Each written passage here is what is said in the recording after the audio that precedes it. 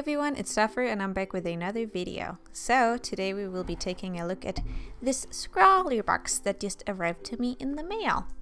If you would like to see my previous SCRAWLR box unboxings, I will leave a link in the card as always. But for now, let's get into this one. And this one is the one for the month of October, I do believe.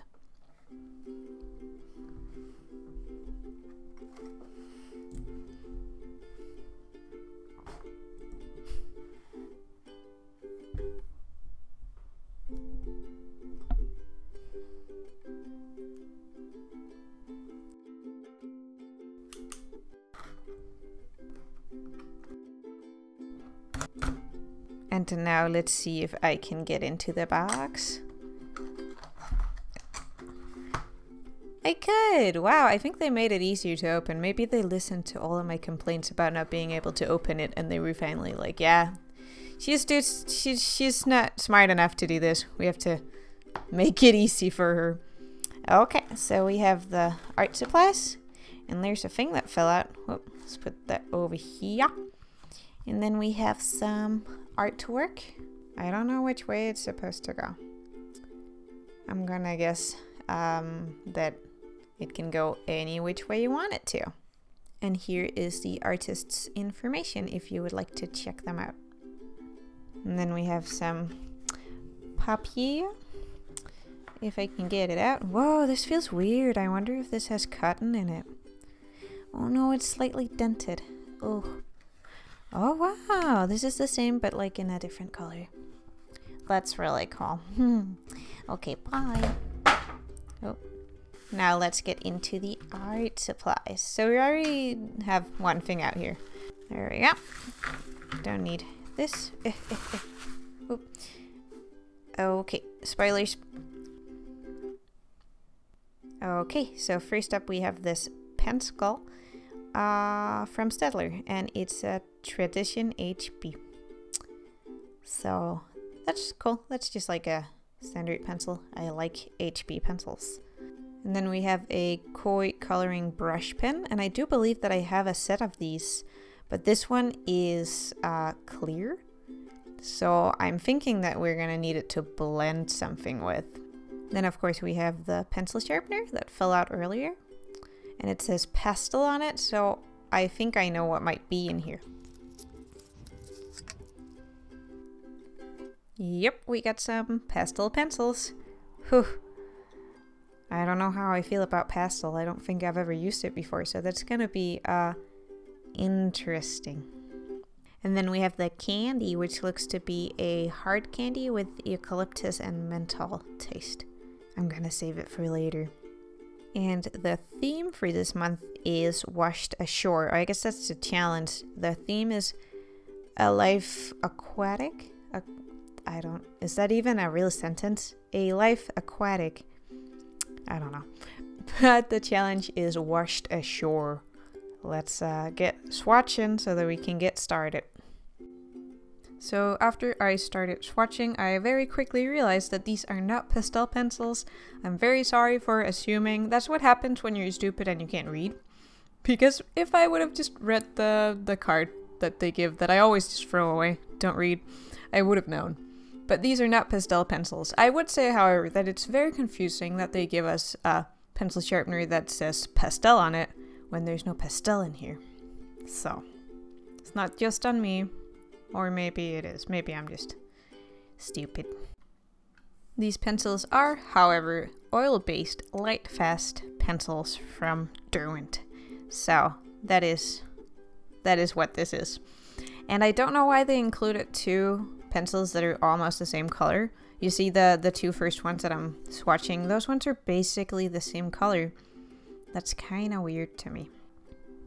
And also I tried to use the coloring blender pen thing to blend them together, or like to do something, and it wasn't doing anything. Like I would drag it on top, nothing was happening, and I tried on different kinds of paper, didn't work at all. So I don't know what that's about or why they would include that in the SCRAWLR box, because it does not work with the pencils at all. Or maybe I'm just an idiot, but I just couldn't for the life of me get it to work. I tried scribbling lightly or heavily, nothing was working. So then I started drawing the drawing, and I wasn't feeling very inspired by the prompt washed ashore because I don't really ever draw or want to draw stuff that has been washed ashore. So I was like, what can I draw? I guess a shipwreck or a mermaid or something. Then I did a couple sketches, thumbnail sketch things, and I didn't really like any of them, but I ended up with this mermaid who's like being washed ashore. You can see in the sketch. I just transferred the first thumbnail I had. I blew it up, transferred it to my piece of paper, and then I am sketching a bit on top of that. So that is what you see here. And then I transferred that to the piece of paper using my light box, which is what you see here. I used one of the colored pencils so that I wouldn't have to erase stuff. And then I started coloring. I never really use colored pencils for anything, and this paper is kind of different from what I'm used to working with colored pencils, and there's a lot of like small detail and stuff in this piece, and these pencils are kind of chunky. So I very quickly realized that this wasn't gonna be as easy to make nice as I wanted it to be, or like as I thought it would be. So I gave up, scrapped it, and started over. So I don't really particularly enjoy working with colored pencils, and I'm not very good at it, so I very quickly realized that if I wanted to make something that wasn't crappy, I needed to just stick with something that I know how to draw, something that's easy for me. So today we're just doing another portrait of another girl face, because that's something I know how to do. So that's what we're doing. Also, I don't have a lot of creative energy these days, so that's what you get. Great, so now that that's established, here is the actual thing that I'm working on. So I decided to just make it easy on myself and sketch it on the piece of paper with a yellow pencil, because I didn't want to do a sketch and then transfer it, because I'm getting kind of sick of that. I've been doing a thing. I've been working on a secret video where I need a lot of the same drawing. I'm not going to tell you what it's for, but I need a lot of the same drawing. So I've been transferring that with my light box, and I'm kind of over the transferring thing with my light box. I don't really enjoy it that much, so I just sketched straight onto this piece of paper. Which is a thing that I never ever do. I always go in my sketchbook, plan things out, make thumbnails, make small sketches, idea development, then I go onto a different piece of paper and I draw the big sketch, and I draw, maybe sometimes I actually draw 2 different sketches on 2 different pieces of paper, just so that I can have like a second sketch layer, kind of. And then I will go and transfer it to the piece of paper that I want to work with, because I am just that careful when it comes to not messing up my nice paper. And I also don't want to deal with having to erase things off of my nice paper. I just want to have it very clear and clean, so I don't need to deal with like leftover ghost marks of sketches and stuff. As for the drawing, I wanted to kind of still do the Scrawler prompt, because when I get a SCRAWLR box, I want to do the Scrawler challenge. I don't want to opt away from it. I need to do the challenge, otherwise I feel like a failure. No, that's not. Don't tell me to not feel like a failure in the comments. I'm joking. I really want to do the SCRAWLR challenge, because I feel like that's the fun part of SCRAWLR box.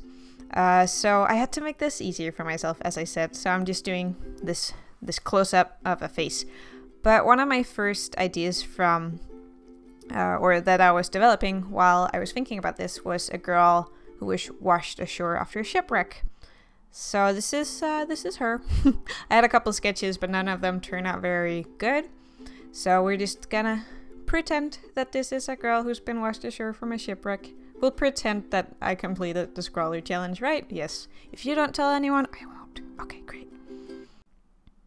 So this was really hard for me to draw. I struggled a lot with the hair for some reason, and also didn't have that many different colors, because 2 of these don't really show up on the white paper, or the yellow paper for that matter. The two lightest ones, they don't really, I can't see them on anything. Maybe they'll work nicely on darker paper, but they do not work on light paper. You can't see them at all. So I only really had 4 different tones to work with. I had the light blue and then the black, and then I had the brown and the yellow. So that's all that I really had to work with. So it was kind of hard to get enough contrast in there, like in the skin.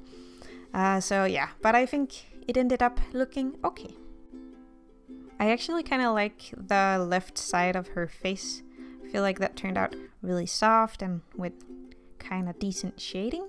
So I'm not too mad about that. This is really simple, but I feel like it's my style and it looks okay.